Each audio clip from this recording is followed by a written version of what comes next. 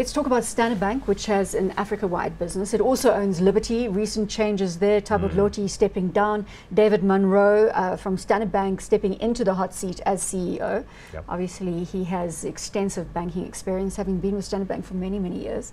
Market cap 246 billion rand, PE of 10.6, dividend yield again here of 5%. Do you want to give us a kick-off? Yeah, similar chart, maybe not quite as top performer as FirstRand, and I guess that's a reflection of the fact that they have steady market share, but that there have been problems. Yes. You know, Liberty has been a problem, and operationally, I think it's been okay. They've got a strong position in all of the different divisions. And they've got a nice position in Africa. Of course, that doesn't help when the oil price falls. They take pain. They've had to change a few things with their overseas strategy. That hasn't worked for them.